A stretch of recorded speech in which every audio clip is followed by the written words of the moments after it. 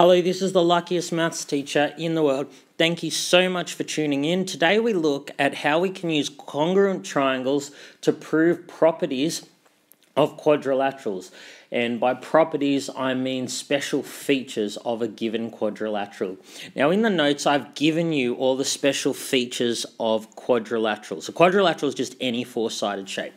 But there are heaps of special types of quadrilaterals like parallelograms, rhombuses, trapeziums, and so on. So in the notes there's definitions of each as well as all the features of each of those. I'm not going to go through these on the video, it'll be quicker for you to read them.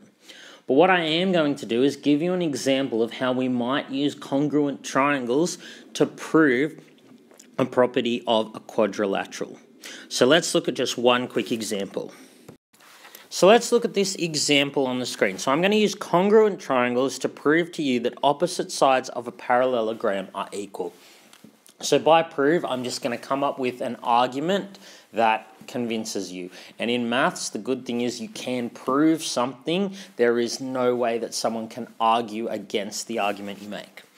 So we're going to start, because we don't have a diagram, let's start by drawing a parallelogram.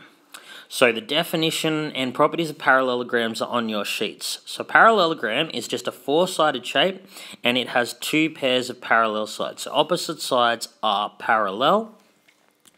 So that's the definition of it. So I'm going to use that, and I'm going to use congruent triangles to show that opposite sides are equal in length. So this side equals this side and this side equals that side, okay? That's what I'm going to show. I can't use that fact in my proof, however. So at this stage, I don't know whether the sides are equal or not. So I want to use congruent triangles. So somewhere I've got to draw triangles. So what I'm going to do is I'm going to divide this into two triangles.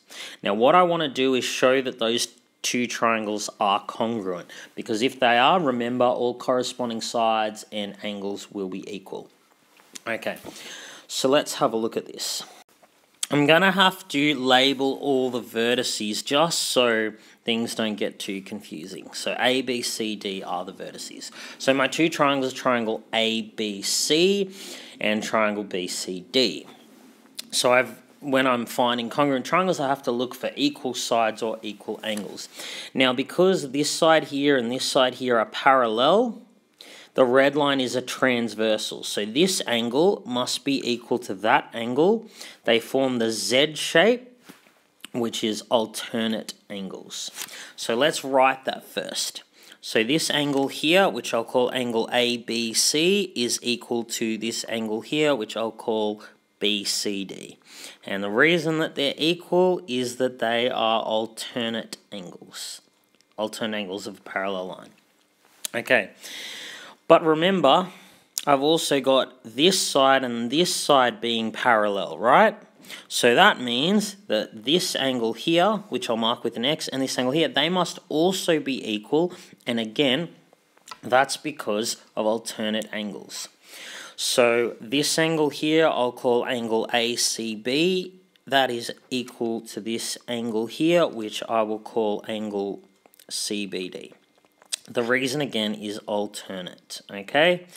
Now, when I'm trying to prove that triangles are congruent, it's good that I know some angles are equal, but I need information about at least one side. I can't show that two triangles are congruent without showing that there's at least one side that's equal. But notice that the transversal, the line in red, this one here, is in both triangles. So it must be the same length in both triangles. And the way we can write this, BC, which is the transversal, is common. It is in both triangles, therefore it's equal in both triangles. So therefore, triangle ABC is congruent to, now we have to line up the vertices. So vertex A actually corresponds to vertex D. So we need to write that first, okay? It's because this first triangle has been reflected. It's been flipped over that red line to get the second triangle. So B corresponds to itself, and so does C. So the reason we had two angles and a side.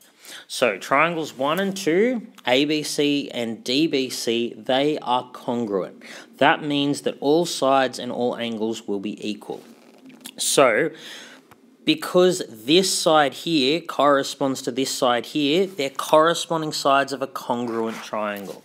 So therefore, AC equals BD. So I've just shown that this side is equal to the side on the opposite of the parallelogram. So I've shown one pair of opposite sides is equal. The reason, I'll just abbreviate it, corresponding sides of a congruent triangle. Okay, now because I have congruent triangles, this side corresponds to this side in the congruent triangles, so therefore I've also got that DC is equal to AB, and again the reason is the same, corresponding sides of a congruent triangle. So because I've divided the parallelogram into two congruent triangles, I've been able to show that opposite sides are equal, and I have proved that. Now, I didn't use any numbers or anything. This argument works in any parallelogram. It wouldn't have mattered the size of the parallelogram that I drew. All of this would be the same. The triangles would still be congruent, and corresponding sides of the congruent triangle would still be equal. So I have proved what I wanted to prove, that opposite sides of a parallelogram are equal. And this shows how useful congruent triangles can be. I hope you've enjoyed this video. This has been the luckiest maths teacher in the world. Have a great day.